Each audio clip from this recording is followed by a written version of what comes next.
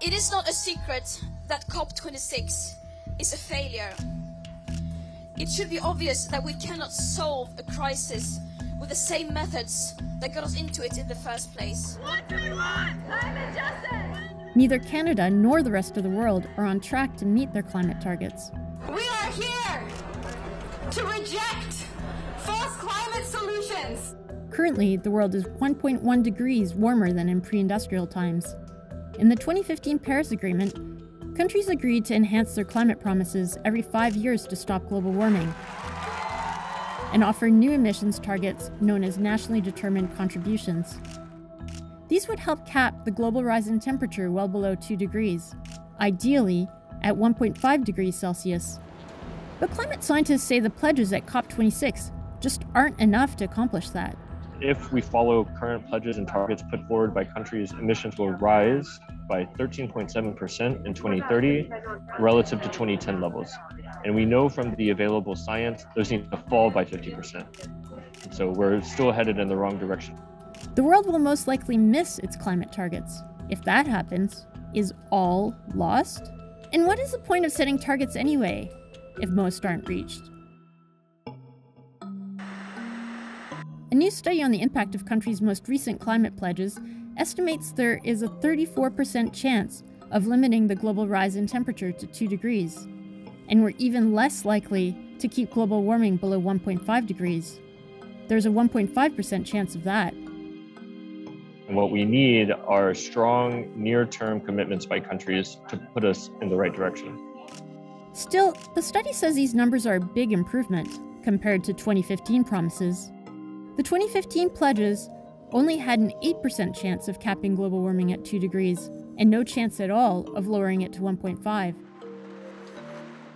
This is why climate scientists say setting new targets every few years is important.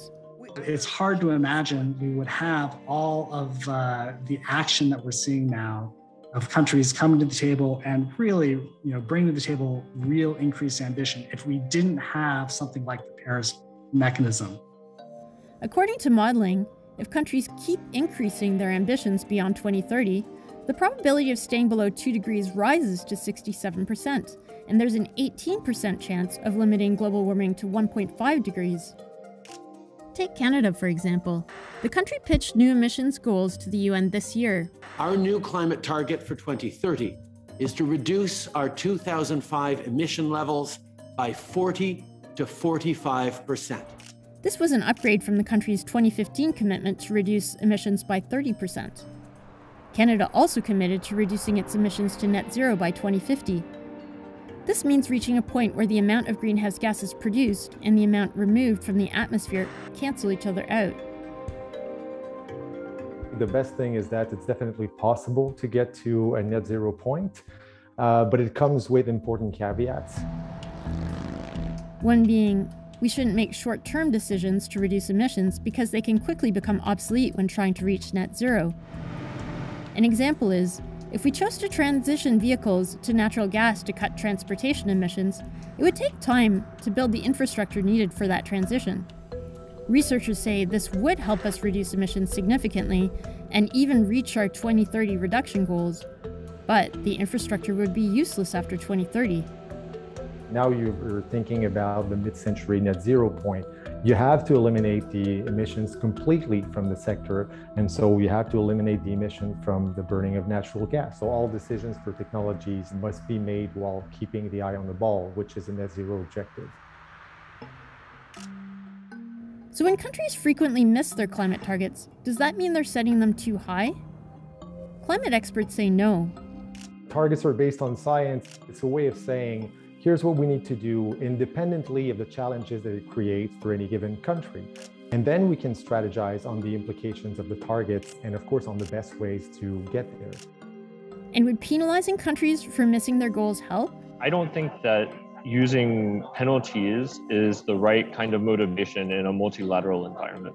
I think it's really about cooperation. It's about coming to a common agreement and finding ways to work together. The punitive approach was sort of tried in the past and has failed, be it Kyoto, be it Cancun, be it other agreements. Having goals and targets makes this all sound like a game that we'll either win or lose. But climate experts say we shouldn't think that way. The difference in impacts across the globe between 2 degrees and 1.5 are already drastic and significant. We're talking significant amounts of sea level rise for small island nations. We're talking about significant increase in extreme weather events. But then again, every increment of warming we prevent will reduce these impacts. Think of it more of a marathon where you're trying to set your personal best. We're not racing others, we're racing the clock, wanting to set that personal best as low as we can get it.